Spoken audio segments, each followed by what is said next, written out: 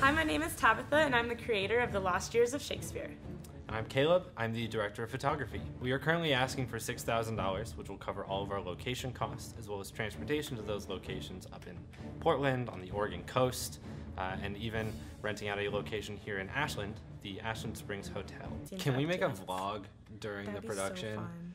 Okay, wait a minute. This will be kind of fun. The budget will also go towards, of course, feeding our cast and crew, as well as using the money on props, which we're using a couple of antique props, such as our dagger, which will be the focal point of the story. Right now, we're working on the pilot episode of the series, but the series as a whole utilizes traditionally feminine characteristics such as loyalty and empathy, and uses them as heroic tools. The film also passes the Bechdel test. Two women talk to each other. That's crazy. About something other than a man. Wow, Can you imagine? never see that.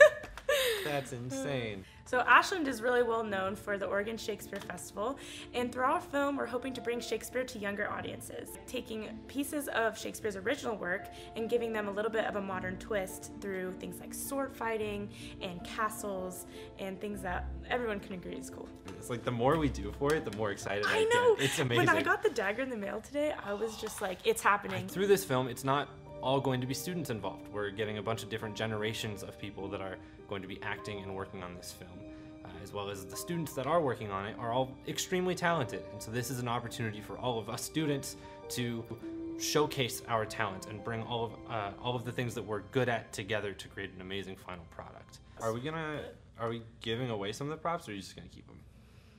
The dagger I'm keeping. I figured. Everything else, For me personally, this project is super exciting and something I've been looking forward to my last 4 years here at Southern Oregon.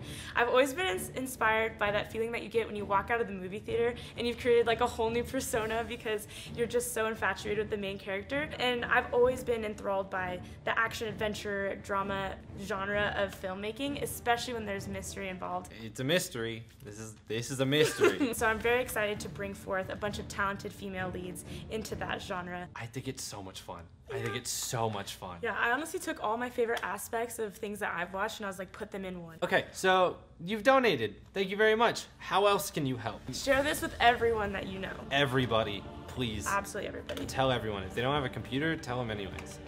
And most importantly, stay tuned for The Lost Years of Shakespeare. That's pretty good. That's pretty good.